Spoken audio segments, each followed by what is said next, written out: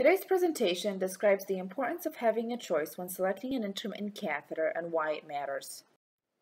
No disclosures.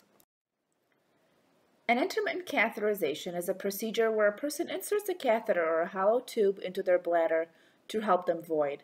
This is done several times a day.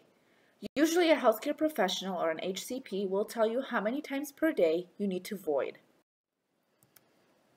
The objective of this poster focuses on reasons why users choose the catheters that they use and if they switch intermittent catheters when they're at home versus not being home. This was a cross-sectional survey of intermittent catheter users. We partnered with a provider/distributor in the Netherlands to help us with recruitment efforts. We established inclusion criteria for the survey. The two qualifications were: 1, participants had to use an IC as the primary method of voiding, and 2, participants had to be at least 18 years or older. In total, we had 1,631 responses.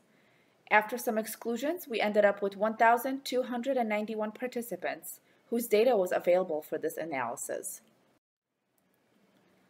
We started by looking at what are the reasons that intermittent catheter users use the products that they use.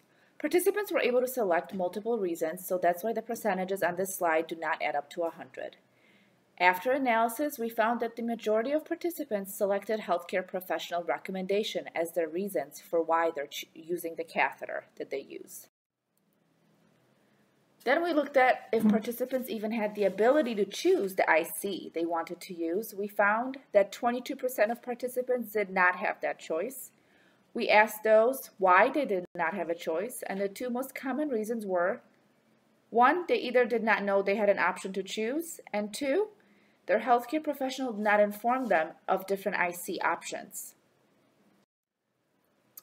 Furthermore, we investigated if being in the privacy of your own home versus out in public had an impact on what IC user was choosing.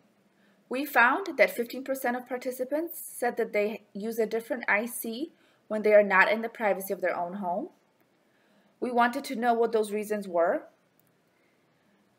Again, participants were allowed to select multiple reasons, and wanting to be more discreet, things like smaller packaging, storage, easy disposal, etc., was the #1 reason why participants use a different IC outside of their own home.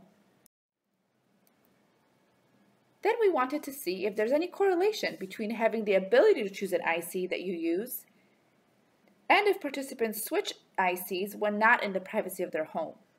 Our data indicates that participants who had a choice to begin with are twice as likely to switch IC when they're not in the privacy of their own home. Participants who did not have a choice in the beginning had an 8% switch rate when not in the privacy of their own home. This difference was statistically significant. IC users heavily depend on healthcare professionals to guide them in the selection of an intermittent catheter.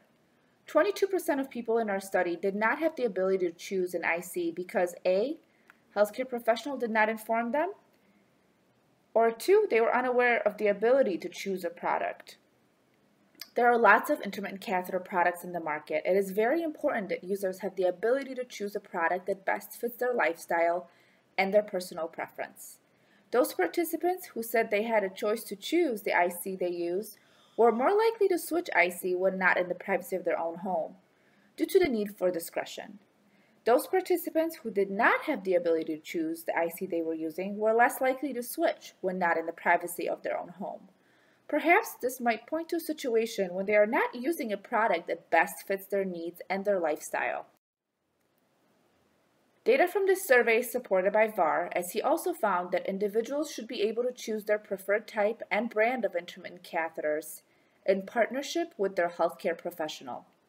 Because product choice is so important to assure that it meets the needs of individualized users, such as comfort, ease of use, or discretion, we urge that all healthcare professionals continue to guide and educate their patients to choose the optimal intermittent catheter product that best fits the needs of their end users.